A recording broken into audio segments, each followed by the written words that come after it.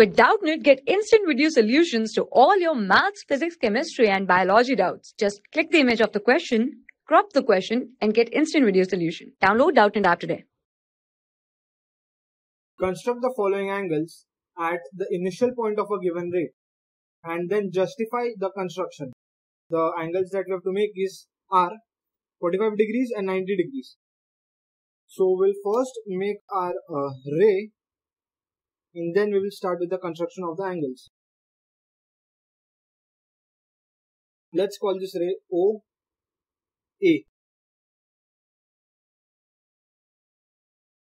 Then we will first make our 90-degree angle and then we will bisect that to get our 45-degree angle.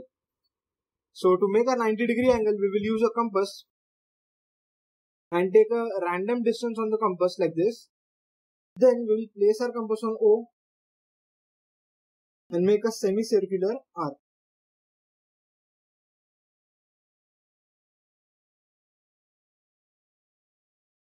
Once we have done that, we will make two more arcs by placing our compass with the same distance on it on this point. So first name this point as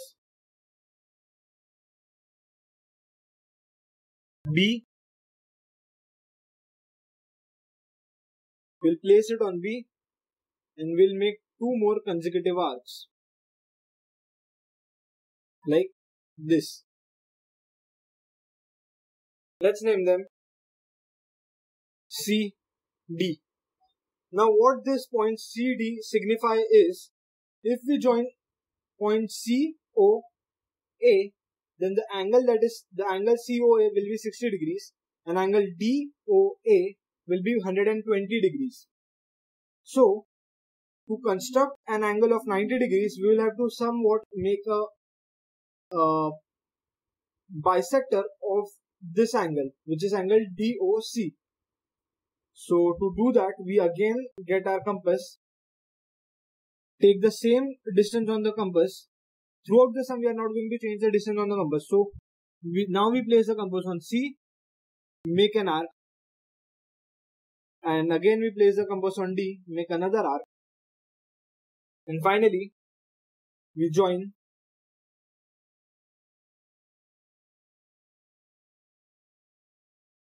these points, which is 90 degrees.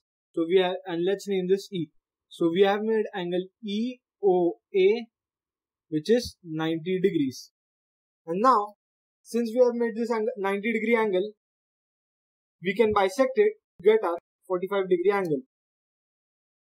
So to bisect it, we use our compass and we keep the distance same, place it on O and make two arcs, which are these points, these intersection points on both the sides, which is OE and OA.